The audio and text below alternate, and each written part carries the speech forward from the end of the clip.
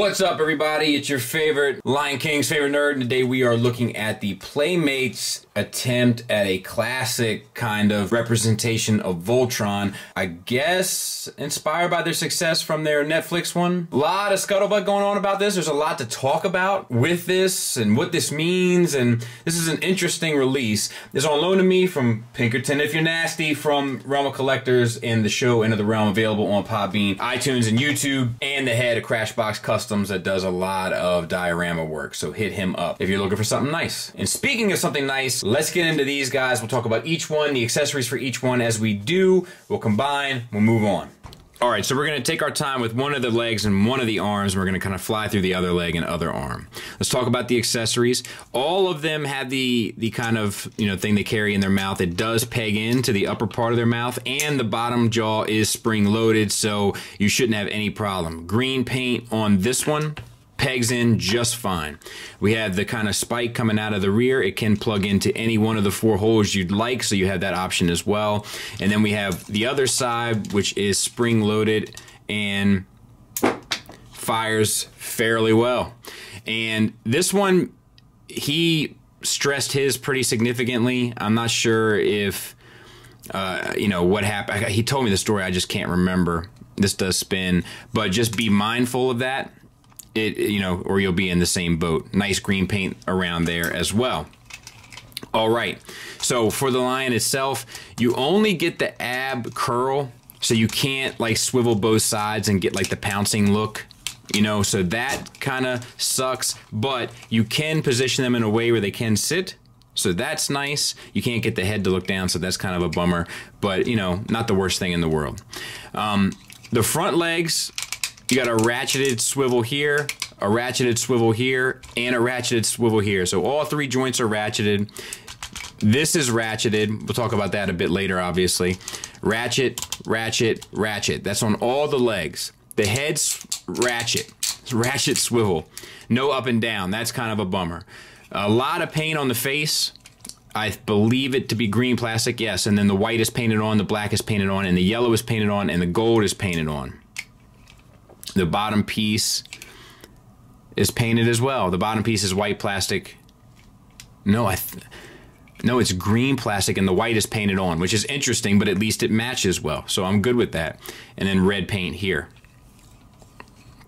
And that's about it. So you can fold this piece out here. This is the connector. You tuck in the tail. Let's see what else we can do. Fold the legs in. There's a way to get that tail in. I'm not sure what's going on. And then you can tuck the arms in. And then you just swivel it where it's appropriate. So this will plug in here. Oh, there it is. It was just not aimed quite right. There. So let's see, it'll plug in, and then you just adjust this as necessary to get the look that you want. And that's him. And the yellow lion. So once again, the weapon pegs in under the mouth, and the jaw is spring loaded. The only thing that sucks about that is you can't have it posed with the mouth open, That's kind of a bummer, but small potatoes, I suppose. Yellow paint here, it's not done. It's like, I feel like they did the best they could. Yellow paint's a hard paint to do. They gave it a run for their money, I guess. Side shield here. And as a heads up, this does plug into all 4 holes, so to speak, the same way as the green. Yellow paint, this one's not as clean either, and probably could have used another coat. It's hard to do, so I get it. This one's spring loaded as well. Not as powerful as the green one, but still works. Leg articulation, ratchet, ratchet, ratchet. You can get the leg all the way out, and then of course curled up for combine mode, so no issues there. The cannon here does swivel up and down. That's cool. That's a little touch that I like. The back leg articulation is the same. This one has a little bit more of a head movement, so the head, I don't even understand this. So it's a bar that goes through this piece here. This piece gives it the up and down, which is nice. And then the bar just sort of moves around inside of the neck, which gives it a little bit more up and down and a little bit side to side. Lots of paint, black paint, red paint, blue paint, white paint, black paint, silver paint, red paint, silver paint. That's silver paint. We'll talk about that later. But yeah, looks good. All of this looks good. No real issues. So you get the leg up like this, and the back legs like that, or the front legs rather. These collapse. That's where the lion foot goes, and this one comes down, and you got yourself a foot. All right, so we have the red lion. Once again, same here. So we do have yellow paint. In addition to the red paint, the yellow paint is chipping, so that's kind of a bummer, but it looks good. Nice silver paint in there. We'll get back to that later. Articulation is the same as the green lion. We do have this side gun here with the red paint on it, and another missile launcher that doesn't work great. Yeah, this one's the weakest I've seen so far. Obviously, the spring tolerances are going to vary piece to piece, but I've seen a range in quality there. All right, so the tail, well, we'll work on that later. The tail's giving me problems. We had to open up this piece here. This is the combiner port. Tuck in the feet the same way as we did the other one. And we're pretty much good to go. And we'll get that tail in. I might have to do this off camera. But in addition, we had this blue paint here, which looks great. This yellow paint looks really sharp. They did a tremendous job here. Yellow paint on the eyes looks good. The white paint, silver paint, black paint. Good to go. You're my boy, Blue. Same type of thing. Pegs into the bottom. Blue paint done extremely well. It's a glossy paint too for a lot of this. Another missile firing unit here. Let's see how this spring is holding up. Much better. Got some real power behind that one. And then a little weapon unit over here. Once again, they all plug into the same holes. We've gone through the articulation already. We got red paint, silver paint, which looks good. Black paint, red paint, black paint, silver paint, yellow paint, red paint, yellow paint. Come on. Good job. This yellow could probably use a second coat.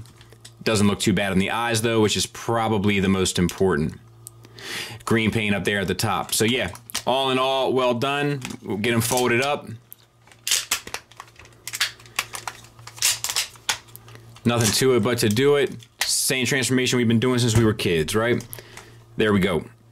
The black lion. Now you can have the ears in or out. I always had the ears out as a kid. It's up to you. Yellow paint there on the black looks good even though it's on black. I'm surprised that it looks better on this than it does look on some of the gray parts, which is interesting. A nice black, like glossy plastic that they used. It looks really sharp. White paint over top of black looks great. We got gold eyes, red up there. That looks good. We have the wings. You know, you can keep them folded up or you can have them out, you know, and around. Like sometimes I always like to have my lions like with the wings out. So, you know, up to you, whatever you want to do. Tail ratcheted, which is crazy. We have universal joints here. And the rear legs, they're ratcheted both ways. We'll get back to this. There's some limitations here, but in lion mode, it's not too bad. Ratchet, ratchet, ratchet. Ratchet, ratchet, ratchet. This one's hard. The other two feel softer, but they still hold very well. Nice silver paint in there in the torso, and then all that we'll look at here in a bit. This part opens up. He always has the more involved transformation. You can flip this in and close it up. Same for this side. Flip this around so that the red matches up. Right? Flip down the jaw to reveal the face. The face isn't on a separate piece. I like it when the face has its own flap, so that's kind of a bummer, but you know, small potatoes, I guess. Take the legs down and straighten them out.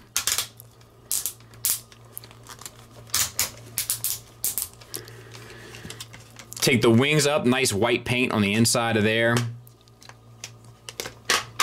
And then they come out and they actually sit. If you see, you'll see where you have them. They're supposed to sit in those notches. Now you can have them wherever you want, obviously, but that gives you like a more solid spot to put them in. Flip the tail up. We're good to go. And there they all are, all armed up. And admittedly, looking pretty sharp, so to speak. All right, so let's combine them. Start with the legs, and they just slide down and lock into place. Feels good so far. Let's back out a little bit. One arm, two arms.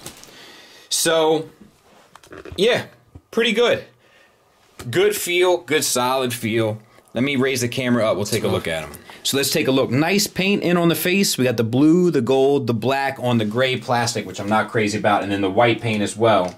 You get the swivel a good bit up, and even this a little bit down, because the flap folds down a little bit to let them look down, which I think is important. There's not really a stability issue. I know you see them wobbling around. The problem is with the heels, but we'll get there, and I have a potential fix for that. I mean, it's not a big deal fix. I'm sure other people have mentioned it, but we'll get there. So, this is a problem for me. This is one of my complaints. The shoulder turns the chest. So you get the rotation, which is fine, and you get out to there, which is good as well. But in order to turn, you have to turn the chest, which is a bummer. It would have been nice if it turned where it plugged in. My other complaint is I don't see a bicep swivel, which is crazy. You know, like, I don't know why they didn't do that. That seems bizarre. It would have helped get the cats into like pouncing poses, and it would have helped with the combiner. So it just seems like a waste. It's unfortunate. The elbow feels great and gets you a little shy of 90 degrees, so no problems there. And then the wrist swivel, so that's fine. Same for the other side. There's no waist swivel, which is a bummer because of the electronics, which I feel like I would have rather had the waist swivel than it had the electronics. For the hips, you get out to here, which I think is fair for Voltron. It's not the greatest range in the world, but I think it's fair. And front and back to there. So that's nothing to turn your nose up at either, I don't believe. Ratcheted thigh swivel, so no problems there. And a double jointed knee that gets you a great range as well. Ankle tilt, down. I mean, it's basically a toe tilt, but it acts as such. Up, and you could turn the lion head out a bit for a bit of a rocker. So that's cool. The other thing that you can do is you can kind of put these lion feet out, which will serve as a heel spur of sorts. You know, and then once you get him posing right, he's going to stand no problem. And once you get him posed, he'll stand no problem. But there is some balance issues from front to back. That probably has to do with the design here of where the knee connects into the lion, and with just the lion design itself. Comes with his traditional sword and shield. We got gold paint and black paint. That's actually, in terms of the paint that's on this thing, this is the most sketchy I've seen. But all in all, pretty good. And then on this one, we got the thing to clip into underneath the lion's mouth, and that's the same way we have here, and it's just the silver or the gray plastic. And as you can see, he holds those with no problem. Gimmick-wise, there is a button in the back, and once you turn it on, it allows for electronics and lights, or not lights so much, a little bit of lights in the chest. Pidge, is that you? Where are you? Also, when you're going to form it, this is the release, by the way, to get the arms out.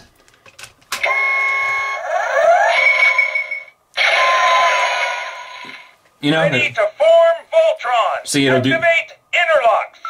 Dynatherms connected. Infracells up.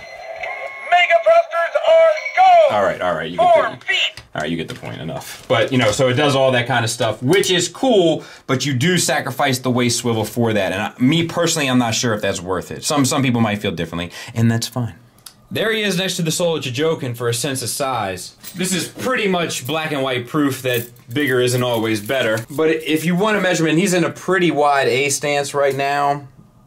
He's about 16 inches, you know, 16 and a half inches probably when he's standing straight to the top of his head. So he's a large fella. And don't get me wrong, the Soul of Jojokin is in a whole different pocket of quality. It's apples and oranges. But in terms of aesthetics, it is impressive what they were able to do at a lower price point.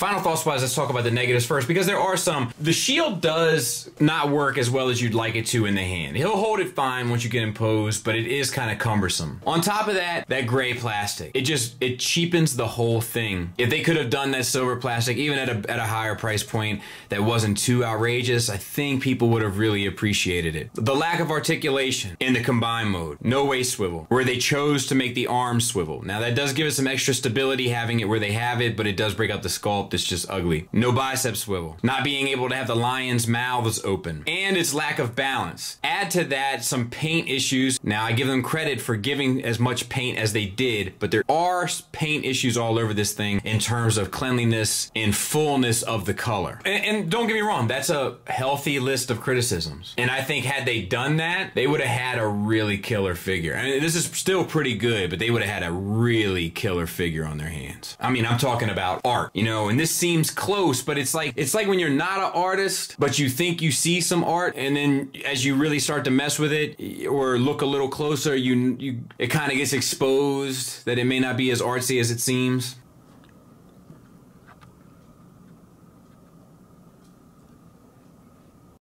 Oh yeah, I better get these goldfish out of the way.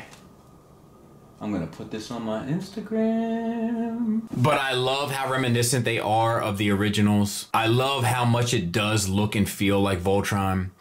This conversation has sparked a lot of debate because people have been saying, you know, like if Hasbro could get a handle on this, they would be better off. And I agree. I think that if Combiner Wars was more along this line, people would have been happier. Granted, these lines don't have to turn into fully articulated robots, and I get that. But I do feel like at the end of the day, if you were a Voltron collector and you had all the high-end Voltron pieces, I feel like you could have this in your collection and not be embarrassed by it. Whereas I feel like the Combiner Wars Menasor is embarrassing. This looks like Voltron, it feels like Voltron, it's for a kid. Kids are gonna be able to enjoy it, throw it around, beat it up, and it still looks, feels, sounds, and reminds everyone of who Voltron is. They didn't make an extra lion to plug into the chest or an extra lion to turn into a set of wings. They just did Voltron, and they did a pretty good job at it at a pretty reasonable price with a solid sculpt, a great presence, a decent price point, with fair materials and okay articulation for, at the end of the day, a recommended product from me. Thanks for listening. Thanks for watching. Until next time, take care.